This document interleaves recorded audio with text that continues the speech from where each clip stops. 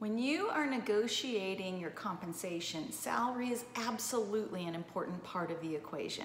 You want to know going in what's your bottom line and negotiate for the salary that's going to make you comfortable and happy with taking the job.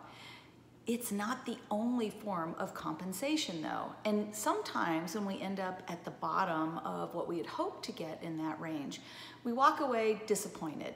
There are so many other things to think about beyond your compensation when you're negotiating your salary. Think about things like what kind of work schedule is going to fit your lifestyle. You can negotiate for some flexible work options, which may include working from home or remotely, or some type of an altered schedule that's going to allow you to do the things that make your life very fulfilling. Other things that you can negotiate for are things like travel. So when you're traveling, what kind of accommodations can you negotiate for? It might be things like a Coach Plus seat with extra leg room.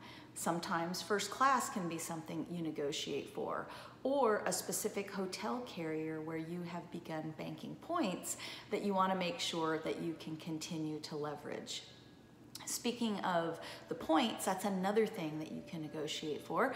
Some companies use those points internally, and you can negotiate to keep the points for you for your personal use. A couple other things to think about are your education and how you're going to move forward in your career. So asking in advance for an agreement to attend a certain number of conferences, to obtain a certification, or other types of education that your company is going to pay for are other ways that you can up your compensation. Things like the LinkedIn Learning platform, if you can negotiate to have an open enrollment type situation where you can go in and learn about different pieces of your job, right? So it may be, Word or Excel or another tool, but that platform has so many other videos and online learning opportunities that you can also use it to learn about the things you're interested either personally or from a side business perspective. Think about also your title. What would the title be that you would like to have that's going to help you move forward in your career, as well as your office space. Maybe you negotiate for a bigger office or cube or someplace that's close to a window so that you can have natural light. Think of all the different things that are going to make your work experience more enjoyable.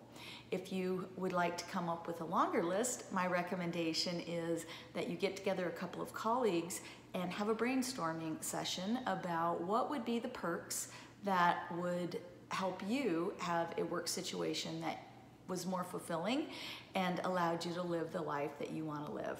And that can be either colleagues in your current work or friends and colleagues outside of your current position. So think about those tips. Let me know in the comments, what are the perks or the salary compensation pieces that are most important to you?